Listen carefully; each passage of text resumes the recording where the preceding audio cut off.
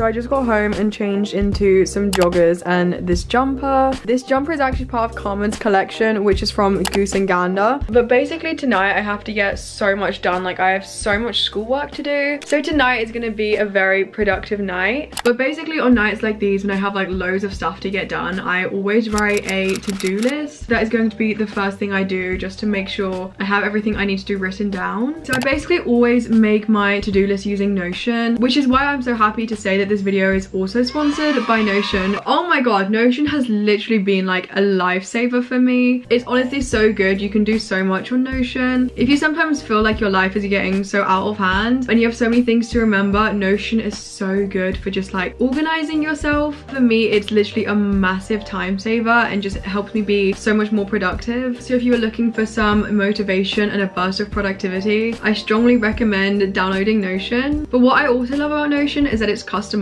so you can literally like tailor it to exactly what you want to use Notion for. A lot of you guys have also been asking for a little Notion tour, so I thought I'd give you guys a quick little brief Notion tour during this video. So when I first got onto my Notion, I have a daily page. This is the page I basically refer back to every single morning. On here I just have a little checklist of like major important things I need to do this week, and then every time I need to write a to-do list that day, I'll write that under the to do today section. And I also have my morning and night, what I call non-negotiables, or just things I try to do basically every morning and every night. And then if I scroll down the daily page, I also have a little basic my week planner. So on here I won't go too in depth of each day, but just a few key things I need to remember for each day. And then the next page I have is just called life, and then at the top of this page I have a habit tracker, a reading list, finance list, and then just some goals I have for that year. And then I have this photo of me and my friend when we went to get sushi, and also a little calendar which I basically plan my whole life on. And then under that I also have a page for things I want. If you can't already guess what that is, then it's literally just a page filled with like wish lists, just to fuel my shopping addiction. Then I have some cooking recipes. Every time I see a nice cooking recipe, I add it to there. Under work and creativity, this is basically all my social media stuff. So I have a little goal section where my current goal is to hit 200k subscribers. And then I have pages for my 3 main social media platforms, YouTube, Instagram, and TikTok. I also have a page for dream brands I want to work with. And then on the TikTok workshop page, there's basically just a bunch of notes I took down from a workshop I went to. And finally on this page, I have a social media timeline. So whenever I have like brand deal collaborations or videos that are due in, I'll try write them in on there. And finally, my last page is school. Whenever I have a set of tests coming up, I'll basically start writing my checklists on Notion. So here you can see when I had my mocks, I made a little subject checklist, and then on each subject I made a little checklist of the points I need to cover, and I also included some resources that I can go to. But yeah, as you can probably tell, I'm literally like in love with Notion, and you can sign up with Notion using the link in the description.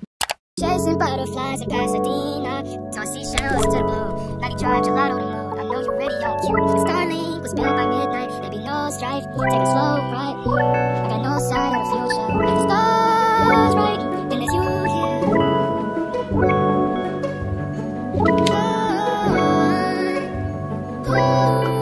Okay, so apart from this little corner, which is basically just a bunch of packages, the rest of my room is pretty tidy. But now I'm actually going to be starting revision because I need to stop procrastinating and just do it. So when I revise, I do like to do it in like larger chunks and then take breaks. So I normally work for about 50 minutes and then take a 5 to 10 minute break and then carry on. And I'm going to start with Islam. I have an RE GCSE in literally 3 weeks, so I'm stressing out just a little bit. I already made most of my notes. I'm just going to be going over them and then testing myself, and then also doing some practice questions.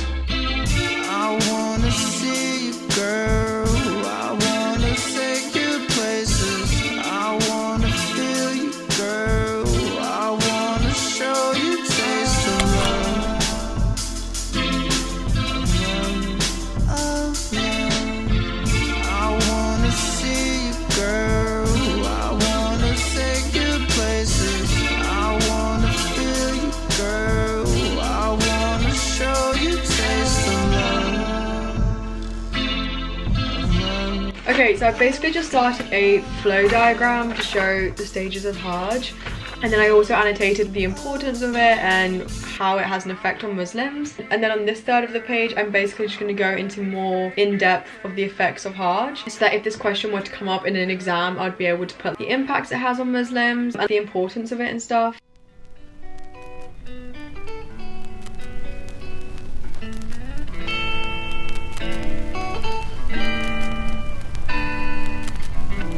But yeah, I now get to tick that off my to-do list. I love the feeling of ticking off stuff from my to-do list because it makes me feel so much better about actually doing it. It's now a little later on in the evening, so the lighting is getting a little bit worse. I'm currently just taking a little study break. I've made myself some tea. Also, I love tea. Like, tea is so good. I feel like as a community we don't appreciate tea enough. But basically I'm going to finish up with Islam there because I've been doing so much Islam revision recently that I feel like I need to let it settle into my brain for a bit. And then I think I'm going to start some biology because I have a biology test on Monday. It's on like DNA and DNA structure and stuff, and I'm super busy this weekend, so I'm going to try and do most of my revision for this tonight. But at the same time, it's literally only a topic test, so I'm sort of just gonna skim through my book a bit and then maybe do some Seneca quizzes. But yeah, I can't lie, most of my revision, if it's not an important test, I sort of do on bus journeys or in bed. I'll just like look through my book and make sure I understand most of the content.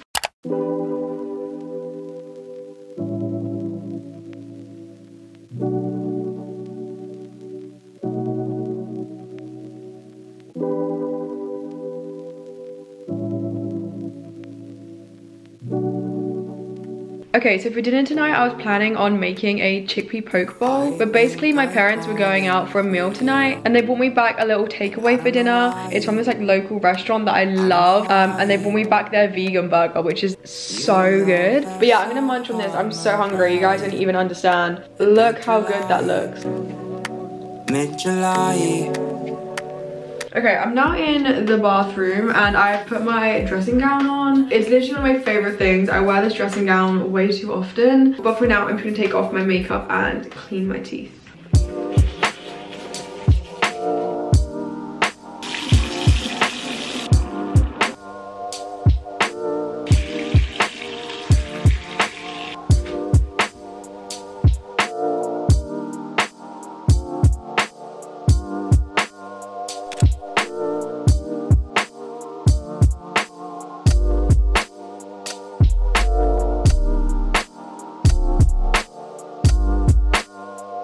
Okay, ignore the pseudocreme on my spot, but I'm not joking, pseudocreme literally works magic on your spots. But the last part of my day, which I'm going to do, is just journal for a bit. I've said this before, but I normally just do it on my phone. And I'm also gonna watch a bit of Netflix just to reward myself for the revision I've done tonight. I literally cannot wait for summer when I have no revision to do. Like, I'm actually so excited. But I do hope this video gave you a bit of motivation to study, especially if you're in year 11 revising for your GCSEs. But yeah, as I said, I'm just gonna use Dailyo to do my little daily journaling. I basically just write out whatever I think before I go to bed, so I don't sleep with like loads of thoughts around my head, because otherwise I find it like so hard to sleep if I'm constantly thinking about something. But yeah, after I've done this, I'm probably gonna head to sleep. As I've said, I am so tired if you can't tell. But I do hope you guys enjoyed the video. Make sure to check out Notion using the link in the description, and I hope you guys have an amazing week.